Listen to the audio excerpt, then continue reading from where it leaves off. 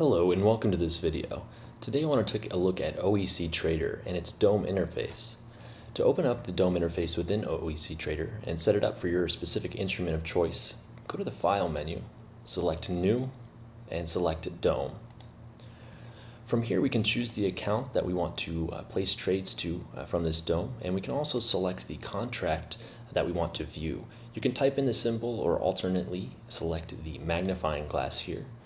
And here you can type in a symbol if you want to. For example, the E-mini S&P 500 futures contract here, as well as several of its different expiries. You also have the option to view all available instruments by selecting the search symbol, and those will populate in the menu below. I'm going to use the E-mini S&P 500 as an example here, the June 2015 contract.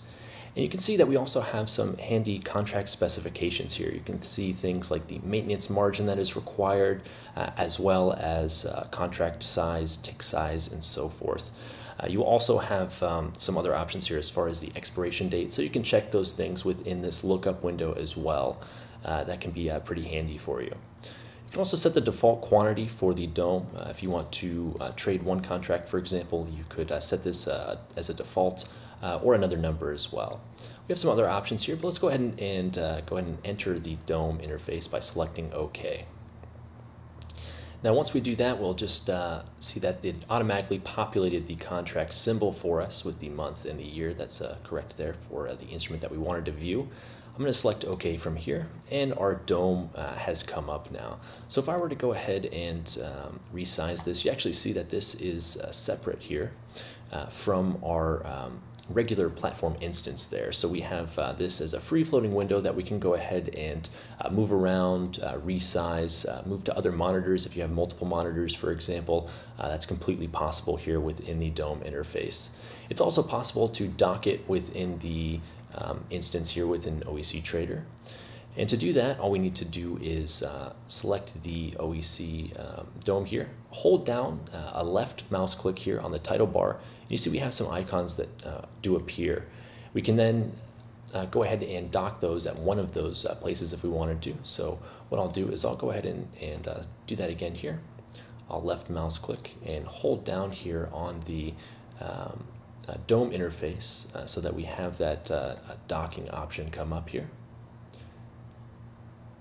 And then we go ahead and just select the specific place that we want to place this in, or the section of our platform here. So if I were to choose this here, or maybe a little bit larger of an option there, you can see that that will automatically fit it here, although we can still resize any of these windows. So that can be handy if you have multiple DOM interfaces or looking at multiple DOMs to fit that in there with your specific workspace. To show you some features of the DOM here, we do have, of course, the inside market here with the best bid and ask prices, as well as the last traded price.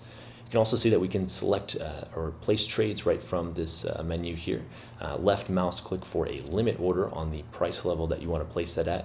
A right mouse click for a stop. You can also place alerts on each price level or any price level that you wish to place those on. You can scroll up by using your mouse wheel, for example, or also the arrows. And it's also possible to see things such as the position, so if you're short or long, and how many contracts, as well as your total P&L here.